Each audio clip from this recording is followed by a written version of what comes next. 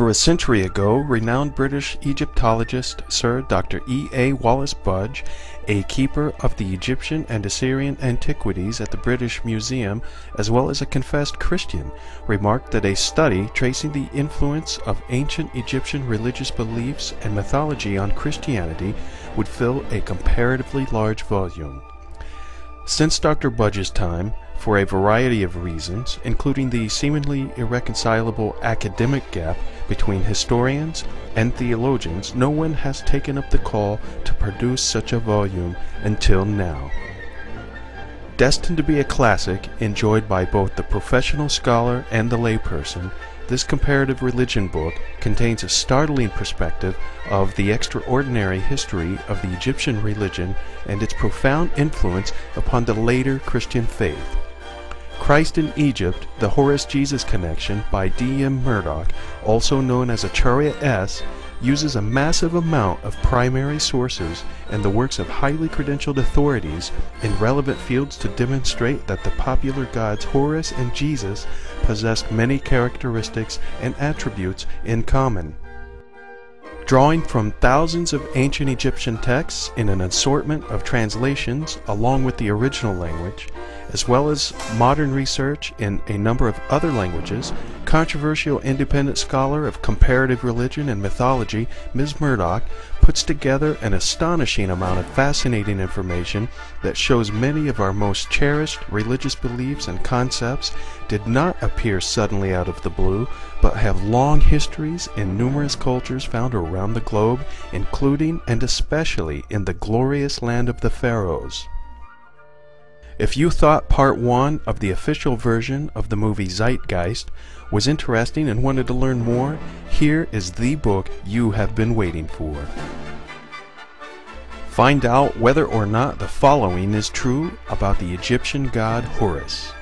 Horus was born on December 25th, or the winter solstice, in a manger. He was of royal descent, and his mother was the Virgin Isis Mary.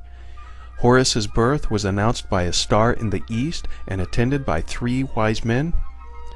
At age 12 he was a child teacher in the temple, and at age 30 he was baptized. Horus was baptized by Anup the baptizer, who was decapitated.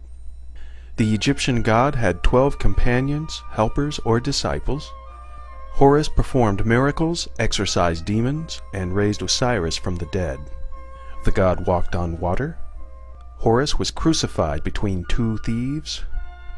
He, or Osiris, was buried for 3 days in a tomb and resurrected. Horus, or Osiris, was also the way, the truth, the life, Messiah, the Son of Man, the Good Shepherd, the Lamb of God, the Word made flesh, the Word of truth, etc. Horus was called Holy Child as well as the Anointed One, while Osiris was the Christ. Horus battled with the Evil One, Set or Seth. Horus was to reign for 1,000 years. Christ in Egypt, the Horus-Jesus Connection, uses thousands of primary source texts, such as the Egyptian Book of the Dead, the Pyramid texts, the Coffin texts, the Hebrew and Greek Old Testaments, the Greek New Testament, Coptic texts, and the writings of early church fathers.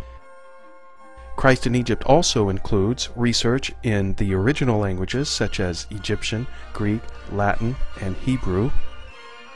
Christ in Egypt incorporates modern research in German and French, with everything conveniently translated for your ease of reference. Christ in Egypt further includes a brand new map of Egypt specifically created by the author with all the relevant place names.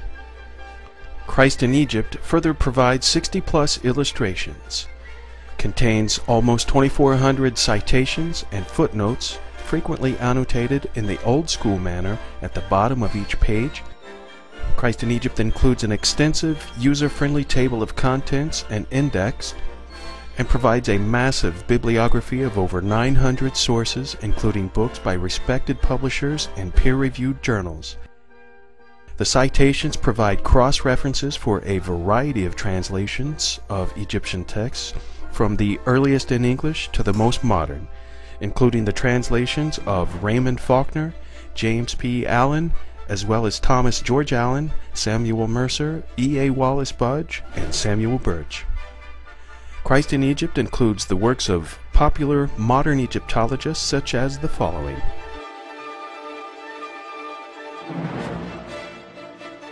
Also provided in Christ in Egypt are comments from respected astronomers and historians.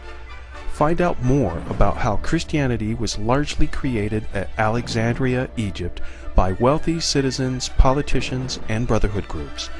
Who are the Therapeutes? Who is Philo? Who is the hybridizing emperor? Also find out why this important and fascinating information is not widely known. Christ in Egypt provides information you won't currently get from any typical theology or comparative religion course. This book will change all of that. See how. And be sure to bring this material up to your teacher or professor's attention. I'm sure they'll love it.